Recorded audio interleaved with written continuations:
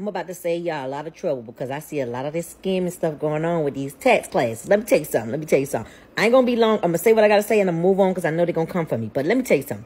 If anybody out here say that they're going to be teaching you how to start your own tax business and they never mention the EFIN, the EFIN to you, so that you can use your EFIN to electronically file taxes and get your software, you better run from them because they're going to be trying to sign you up under their team, have you do taxes under their EFIN without telling you that if you're going to start your own tax business, you need to go get your own EFIN.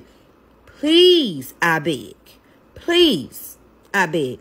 Don't let these people play with you. Go get your PTIN, get your EFIN, and get your own software if you want to start your very own tax business. Hi, I'm a cat. I'm not so boring CPA. And yes, that's absolutely right. You absolutely need PTIN number and EFIN number to start your tax preparation service. That's like step 1, number 2.